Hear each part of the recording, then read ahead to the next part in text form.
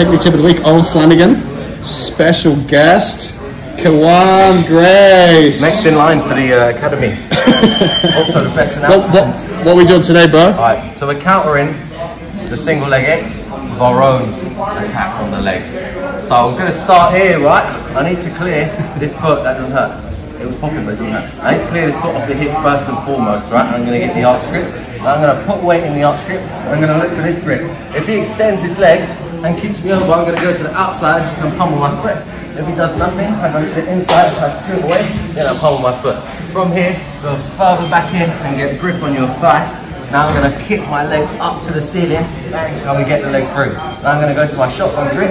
I'm going to scrape down this leg, kick and pull, and cross my legs. From here, if he posts up on his hands and turns to his right, it's hard for me to catch the heel. So I'm going to stomp on the knee, catch his other knee, extend, and then catch the heel. Once I catch the heel, I pull the toes up into my armpit and connect my finishing grip. And from here to finish, I just hamstring go and bridge.